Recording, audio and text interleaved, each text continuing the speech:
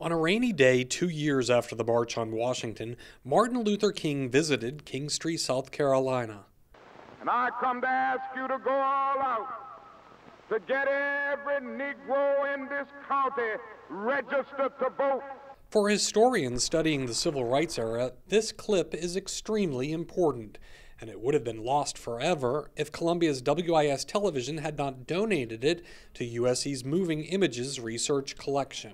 The clip is one of millions of scenes that are on the shelves of MURG.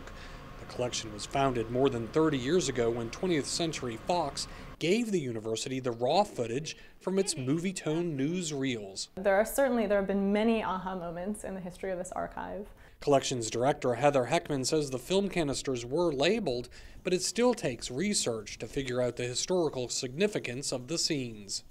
We have one film in the Fox collection called Airmail Service Starts from St. Louis to Chicago.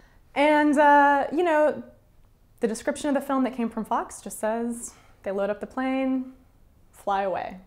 But it turns out that the pilot was Charles Lindbergh before he was famous, and somebody recognized him in that piece, so it's become sort of an iconic piece of footage for us. Archivists handle the film with gloves to convert it to a digital format that can easily be edited. Some of the film clips have less historical significance and are of more interest to film buffs. One of my favorite pieces is this piece called Children in Central Park, where the cameraman, for reasons that are completely mysterious today, is coaching kids to fake laugh.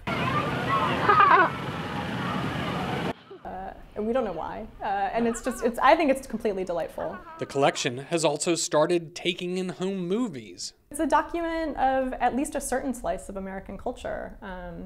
And this footage can be very meaningful to documentary filmmakers, for example.